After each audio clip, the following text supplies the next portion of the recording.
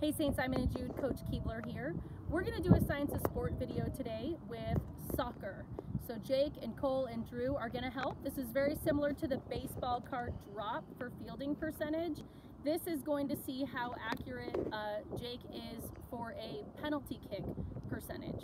You don't need a goal. If you don't have one, it's no big deal. You could get some chalk, draw it on a wall, tape a sheet to a wall. See how many times you can make the kick, the shot, out of 10. 10's just an easy number to get a percentage of.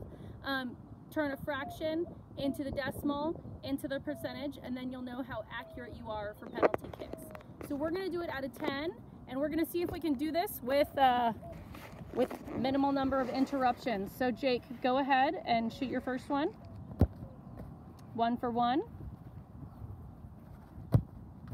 2 for 2.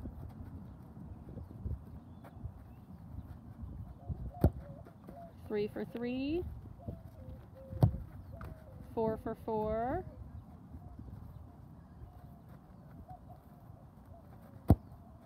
5 for 5,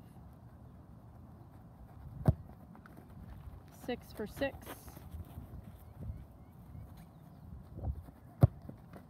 7 for 7, 7 for 8, 8 for 9,